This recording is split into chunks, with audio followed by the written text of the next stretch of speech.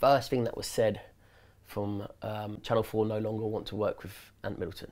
And then I got a phone call from my agency saying, Ant, your whole world's about to turn upside down in about 45 minutes to an hour. I said, what do you mean? And then that 45 minutes, an hour came around. The Sun, the Mirror, the Daily Mail, all had these in place, promptu sort of articles coming out. Ant Middleton's been fired by Channel 4. Ant Middleton fired because of BLM tweet, pandemic tweet. That's what it was all about. It was all staged. It was all, preempted.